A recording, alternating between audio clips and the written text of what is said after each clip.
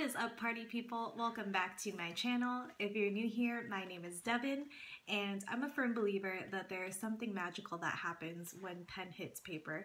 So if you believe this too, then you should stick around. In today's video, I'm going to share with you guys some stationery that I've used up. And this is my second video in this series, so if you missed the first one, I'll have it linked off in the description box below. I can't be the only one that feels this way, but I think that there's something so satisfying about finishing something up, whether it be stationery or cosmetics. I've said this before, but I identify as a finisher. First up, I finished this Clementine paper ink notebook, and I got this from TJ Maxx, but I believe they sell this brand at Target. It's just a regular like lined notebook, but I liked it because it was thin and very pliable, so I could stuff it in my backpack for the times that I needed to write on the go. I enjoy the stripe design, especially the rose gold. I think it's really pretty, and of course I had to add a little tag here that says NNWM for NaNoWriMo 2018. That way I can have this archived and easy to find. So this was the notebook that kicked off NaNoWriMo for me. It came out to 116 pages, but I think I didn't number the first 4 pages, so really it's 120. The second notebook that I finished was this one from Daiso. I think it has 98 pages. Yep. And it's just a craft style notebook. I actually got this notebook at a dance competition. They gave it to all of the directors. So that's why we have this little postcard cut out, and it was the Artificial Roots Minor Division Dance Competition. That was in 2014. And it was cool because they printed our team's name on there. So originally this notebook was used for just like different notes and things when I was still running that competition team. But I had a bunch of pages left over, so I went ahead and used that for the continuation of my draft for NaNoWriMo. And the third notebook that I finished was this one, and it is a fringe notebook. So I talked about fringe notebooks a little bit in my November favorites video. These notebooks I've found at TJ Maxx, and they're always reasonably priced. So I suggest you go and check out your TJ Maxx to see if you can find some of these. But this one in particular has like a nice composition look, but I think they sort of elevated that with the marble. I think it looks really elegant, and of course it has the rose gold trim for the little like notebook label. This notebook had 160 pages. So those are the 3 notebooks that I filled up for NaNoWriMo, and it was a really great feeling. I complained a lot about my arm hurting from all the writing that I did, but honestly, like seeing those notebooks all used up and worn. But if you identify as a finisher like I do, then this right here needs no further explanation. Alright, I have a little pen case. This one's from Daiso that I've been using to store all of the pens that I used up during NaNoWriMo, and there are quite a few. So let's start off with this one. I didn't use this one for NaNoWriMo. I just realized during NaNoWriMo that it was empty. So this is a fountain pen from Daiso. If you're like an OG follower, then you probably remember me talking about this in a previous video. This came with a blue cartridge, which ended up just like drying out. Kind of gnarly.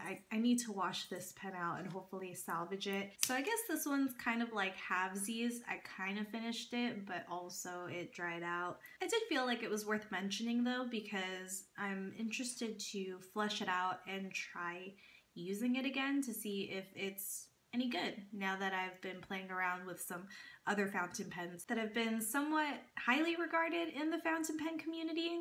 I say that very loosely because I'm still learning a lot. The pen that I used the most for my NaNoWriMo draft was this one, and it's a big clip with Snoopy on it, and it's just super cute. It's pink and gold, and I got this in one of my Tokyo Pen Shop character kits. I'm not a huge fan of ballpoint pens, but I just figured that I'd go ahead and give it a shot, and I ended up using it until all the ink was gone.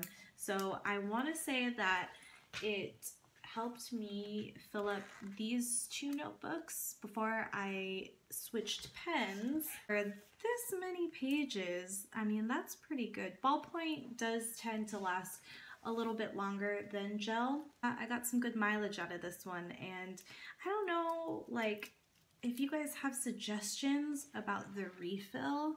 It's a very skinny refill, and it's kind of got these little flared out parts. So if you guys have recommendations of what I could use in here, I'd be really happy to know. I have a High-Tech C Coletto refill in red, and this one has the Repeat Armario topper. I am a fan of the High-Tech C Coletto just because it's got that needle nose tip, and I really enjoy the way that it writes. And I used this when I was doing some early revisions. There wasn't a whole lot of ink left. I want to say maybe less than half, but I finished that up as well during NaNoWriMo. I finished all of these Friction Ball Slim pens. These are in 0.38. And you'll have to forgive me because I don't know all the colors off the top of my head, but we've got like a bright green, a pink. This one is forest green. This is red. I want to say that this one right here is sky blue. This one is honey yellow. And out of all of these, I will probably only repurchase the refill for this one, which is surprising because yellow isn't a color that I usually use. I think I talked about this in my favorites as well, but it's such a good yellow. So I'm going to repurchase that. And then this one is sort of a light pink. We've got an orange and then a light orange. I obviously can't swatch these for you because I finished them up, so I'm so sorry about that. But if you look at the body of the pen, that should give you a pretty good idea. I used these to number all of my words because I was writing my draft out and I needed to keep track of how many words I was writing every day. So once I finished a page, I would take a pen and basically like number each and every single word. So that was probably a lot more work than I needed to do, or you know, that was necessary, but it was fun because I got some good use out of my Friction Ball Slims. I've talked about these before in past videos. I really do love them. I think they're a great little erasable pen, and they just come in so many different fun colors. The last 2 things are probably not that exciting, but I just wanted to throw them in here because, again, I feel like it's so rewarding to finish something. So the first thing that I have is this correction tape. I used this a lot during NaNoWriMo, and there would be times where I would just like scribble things out and rewrite them, but other times that just like happened so much that I needed to bring in this correction tape and kind of like make space for me to actually write. So this one was from Daiso. It was $1.50 and it lasted me a good while, so I'm pretty happy about that, and I would definitely consider purchasing my correction tape from Daiso again.